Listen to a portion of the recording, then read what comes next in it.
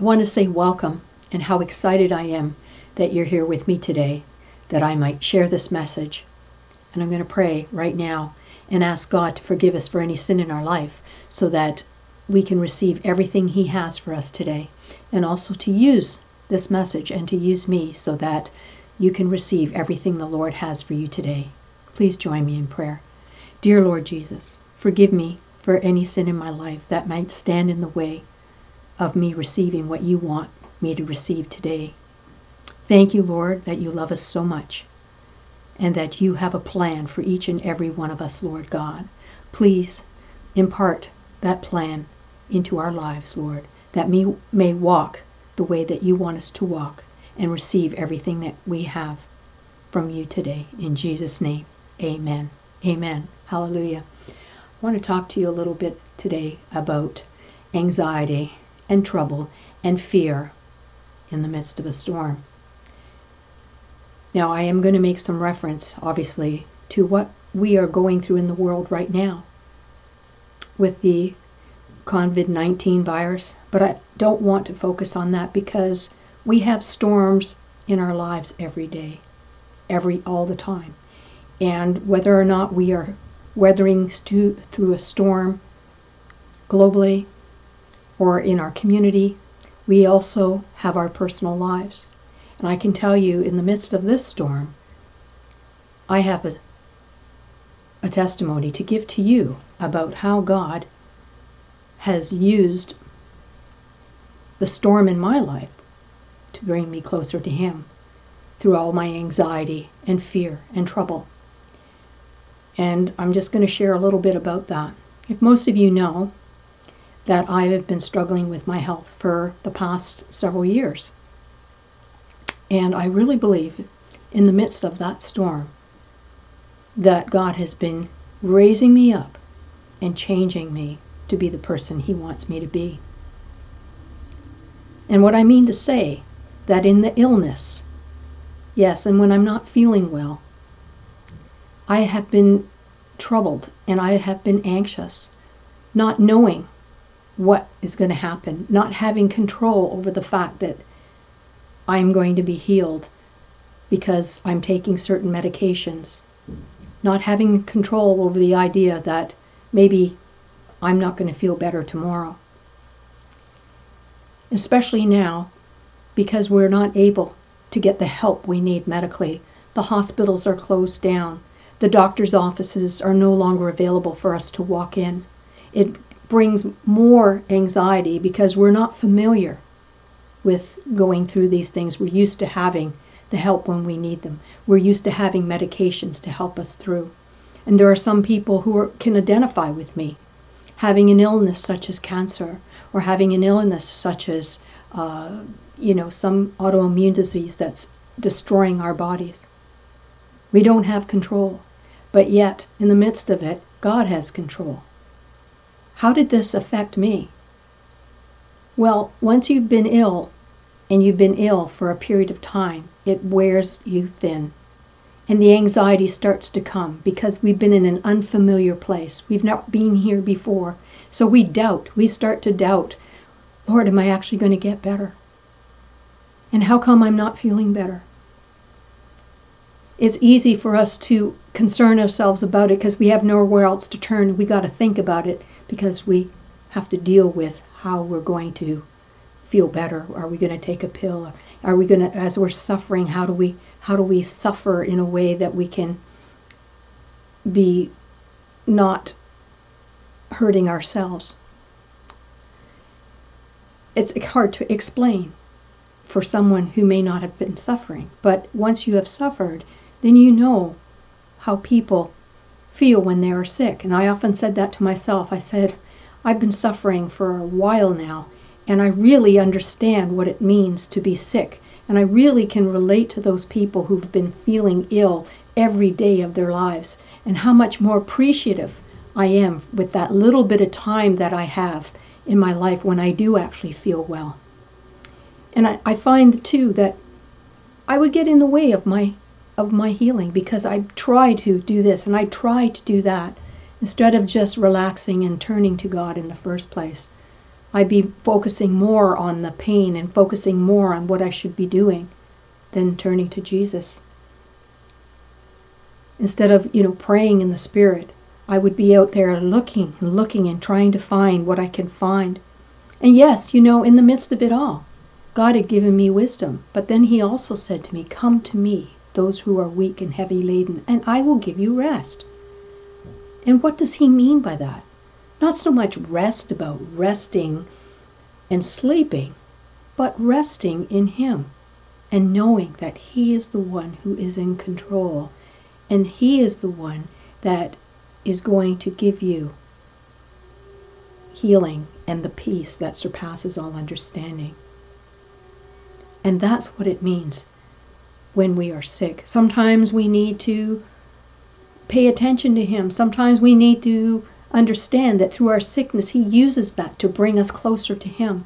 And I often said to myself, Lord, I sense that you're using this. And every day for at least a month, he would say to me, Tina, I'm going to heal you. I'm going to raise you up like the wings of an eagle. I'm going to heal you. I'm going to take away the symptoms. And I believed him, but it was hard for me to fathom because I still wasn't feeling well. So I had to trust that. And yes, there were times where I did feel well. He told me I would have many good days. And I had to really walk in faith, believing that even in the midst of the pain, that he was healing me. It didn't manifest itself right away. But that's what faith is, believing without seeing.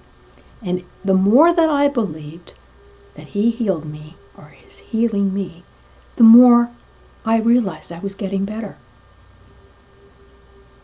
And that, I believe, is being in the midst of the storm, in any storm that he brings into our lives.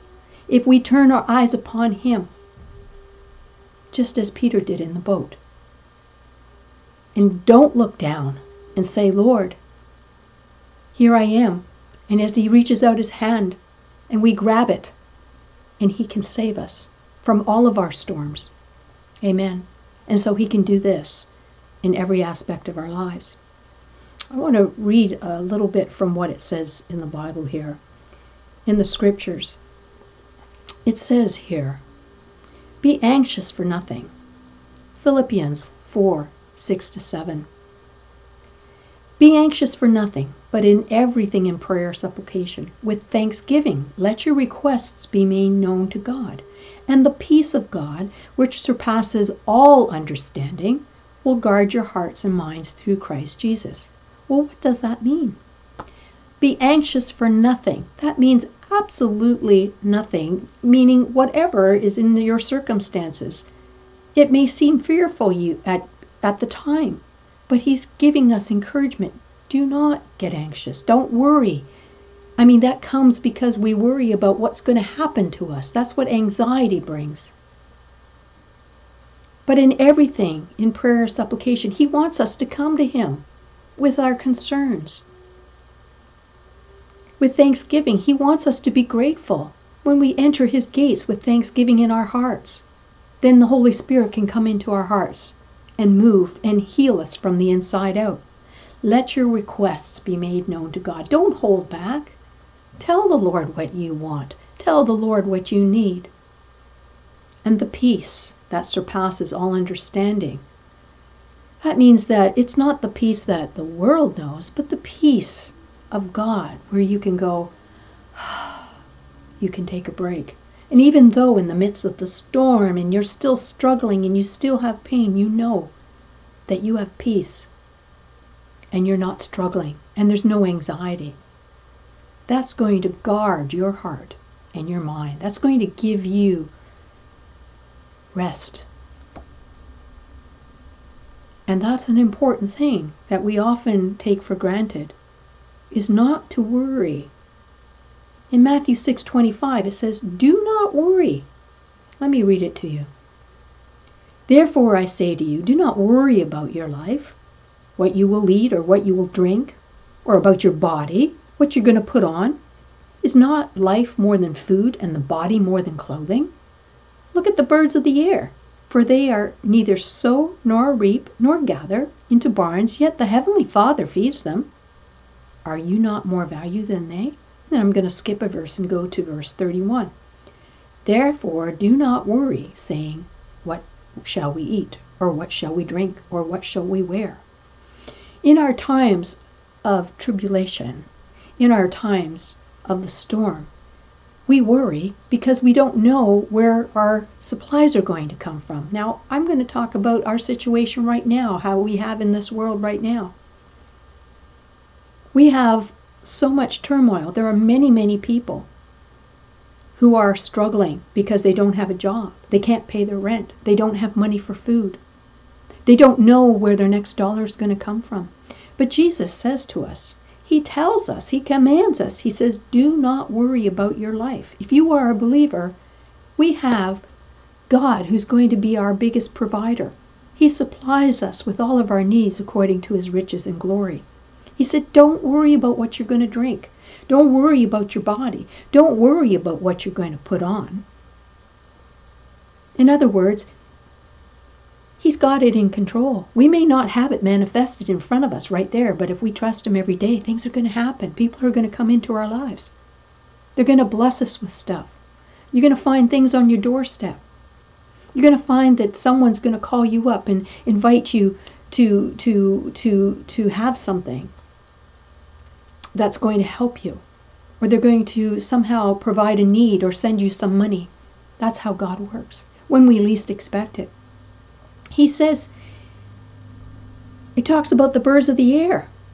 For they neither sow nor reap nor gather into barns, and yet God provides for them. And are we not more valuable than they are? Of course we are. And so how much more is he going to provide for us? So we need not worry. Very, very important. The next thing that God has asked me to speak about is that what do we do when we feel panic? Do we pick up the phone and we call our friend? This is the most trying time where God will want to work in your heart and build your faith up because of that worry. He's going to take that worry and he's going to raise you up. We need to turn to Jesus personally, not to our own thoughts or not to others. He is our confidant. He knows us better than we know ourselves. Use the spiritual gifts that he gave to us. The spiritual gifts as in tongues. To heal to heal one another. We can get edified from the inside out when we use our spiritual gift. We can't do it on our own strength. And we don't want to take the long route. And we also miss out when we get on the wrong path and we decide that, hey, I can do this. I can do this. I'm just going to get on this path. And we get on the wrong path and we get distracted. And meanwhile, all we needed to do was just lift it up to Jesus. And one thing that I often did is don't bring up, if God has healed something in your life, don't bring it back up. Because you're stirring all of this negativity up, and it'll set you back. And you'll start reliving those thoughts, and you'll be right back where you were before. If God has healed you, then talk about the healing. It's really easy. Someone will call you up and say, well, how are you feeling today? And meanwhile, they're going to remind you of all of the things that you said, and oh, are you feeling better today? And oh, that's terrible that you have this. And don't go there. Remind yourself, no, the Lord healed me, and I'm not going to talk about those things again, because we can get drawn right back. He's trying to do a new thing in our hearts. In our physical bodies, he's healing us, but he's also healing us in our minds. He's also bringing us closer to him in faith. He's using those situations. He's using this sickness. He's using illness. He's using whatever tribulation or storm that you're walking through. We need to run the good race and to follow him and come to him. To worry is to sin. Sin is that downward spiral in our lives. It's all encompassing, and particularly in our thought realm. Sin breeds discontentment, emotional distress, anxiety, fear. If you don't know why you're feeling bad, then start to spend time with Jesus more and ask him to show you what is this root cause that's causing me to worry. Because sometimes it's a little deeper than just what we're going through at that particular day. Sometimes that can be the reason for your physical problems. Amen. You know, the world, they often tell us to use mindfulness, stress management, and anti-anxiety medicine, feel-good drugs. You know, they want us to focus on ourselves, and, you know, the world focuses on each person, you know, taking their turn to heal themselves. But I tell you, Jesus is our greatest stress manager.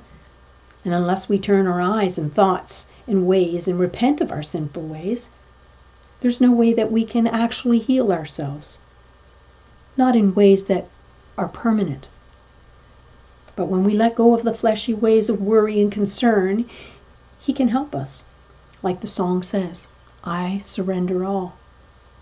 And only when we rely on him, we can get the healing. We need to give him everything. Our thoughts, our healing, our expectations, our assurances. He promises everything in the Bible. He is the great physician. Don't just think about it. You need to act upon it. It's not enough to think about our healing, but we need to act upon it. We need to act upon it daily, like medicine each day. You know, you don't miss taking your medicine that the doctor gave you. Well, why would you miss what Dr. Jesus tells us to do? To come to him. He is the great physician. He knows all things and he sees all things. He knows us better than we know ourselves. He knows every hair on our head, and he knows the best treatment. And it doesn't cost money, but it's a much greater cost. It requires our time, our commitment, our faithfulness, our cooperation, our full participation. Let me read to you what it says about stirring up the gift of God, meaning the gift of the Holy Spirit, the gift of tongues through the Holy Spirit. In 2 Timothy 1:6-7, it says, Therefore, I remind you to stir up the gift of God, which is in you through the laying on of my hands. For God has not given us a spirit of fear, but of power and of love and of a sound mind. You must agree with me that in order to be healthy, we have to have a sound mind as well as having physical health.